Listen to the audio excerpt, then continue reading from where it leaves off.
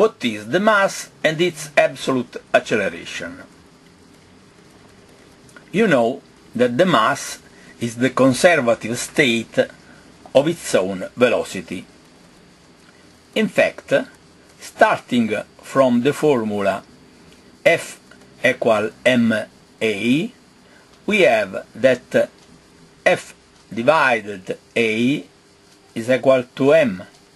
That is the force of the unitary acceleration of its speed in the time. The meaning of the acceleration is the mass presence contained in the present section of the time's advancement. It is more or less sized only by the real relative speed of that section, more or less speed than the advancing relative field of the presence made by the space-time equal to space divided by the time equal velocity. When this relative speed is zero, the mass has the same velocity of the space-time. In this situation of a latching acceleration, the mass is acting as a zero, because it exists only in power to exist, relatively. In fact, it depends only on the real increment of its velocity, referred to the conservative field of what is present. The moment of the beginning acceleration presents the most resistance, opposite to every force, to give some real and existent acceleration to that mass, existent in that present section of the conservative space-time. The measurement of the mass is obtained by a relative balance, recurring to the force of the magnetism of the Earth. This force, acting on every mass, pulls to accelerate it. Its action is opposed by a balance, and this real opposition is measured in kilograms. This opposition to the acceleration is the most, because the mass is not accelerated. Therefore, the weight that measures the opposition to the acceleration in its beginning measures the whole mass.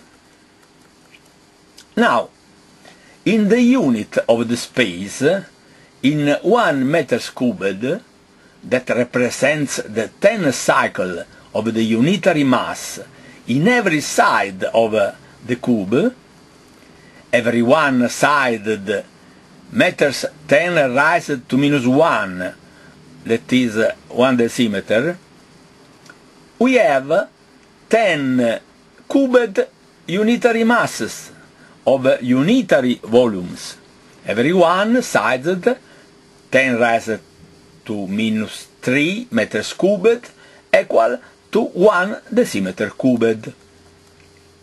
Whatever mass had this form, we have this 10 cubed decimeter cubed forming 1 meter cubed. Like 10 volumes, one on the other, every one having 10 squared decimeter squared as its own base, and 1 decimeter as its eighth. All they, posed over the plate of a balance, touch that plate only by the first volume that is touching that plate. The other 9 add their weight on that which is their common base, as energy added to the mass that is immediately touching the balance.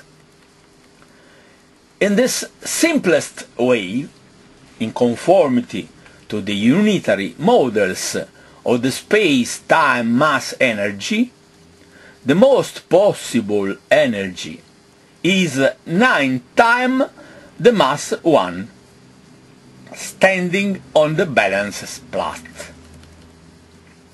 Without every doubt, we have that 9 on 1 equal energy on mass equal energy divided mass is the absolute ratio that we must have also in the general relativity.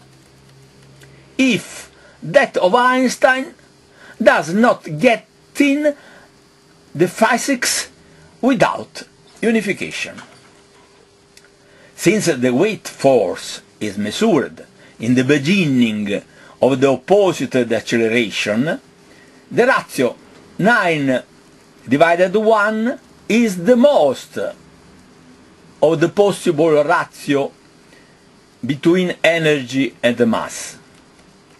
By simplest consequence, at the c speed, that is, at the most added speed, we cannot have the most, but the least.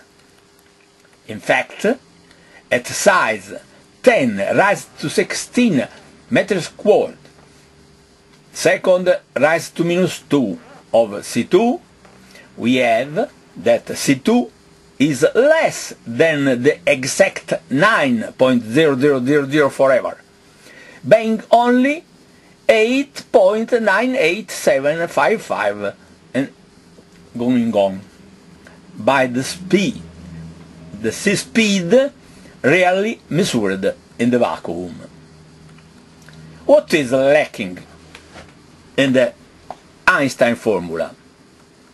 It is the electromagnetic section, having that C2 only in the direction of the real flow of a mass only flowing, and not atomically explosive.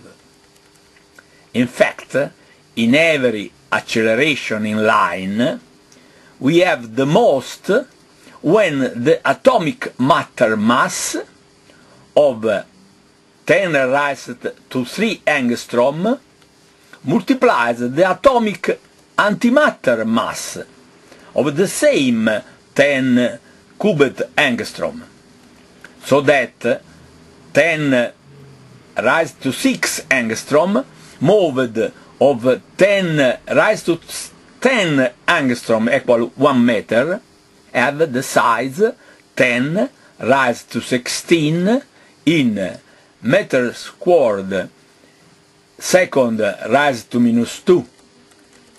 Since in the space-time we have 9 versors, and since everyone has that speed, the absolute speed in all the 9 versors is consequently 9 times 10 raised to 16 meters raised to 2 multiplied by second raised to minus 2.